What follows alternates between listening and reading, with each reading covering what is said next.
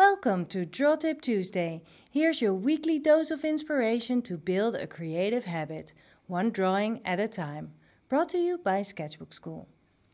Hey, welcome to Draw Tip Tuesday. Today I have a tip that I learned from Liz Steele. It's simple, but it's oh so clever. It's the sweatband.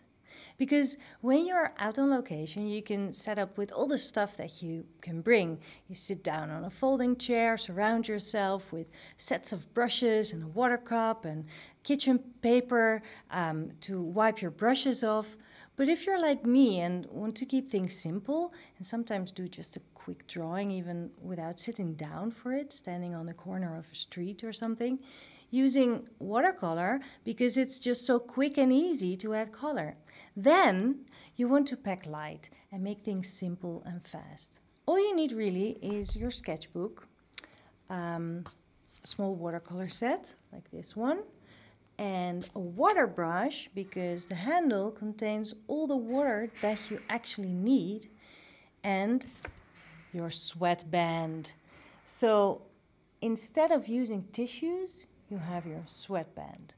You simply pick up your paint like this and you paint with it, and then if you want to change your paint, simply wipe your brush off and it's clean again. So it means you don't need any tissues or cloth or whatever to wipe your brush off. It's on your wrist, so it's kind of a hands-free thing too. It's really handy. I use it all the time.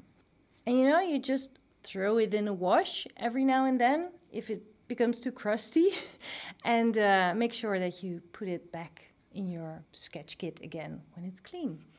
The smaller you pack, the more accessible does it get to make art. Make it easy for yourself to pull that sketchbook out of your bag and spend a bit of time making something. Of course, I'll be back with a new tip next week, but if you want more tips, make sure to subscribe to this channel so you won't miss out on the weekly tips. I'll see you next week. Bye.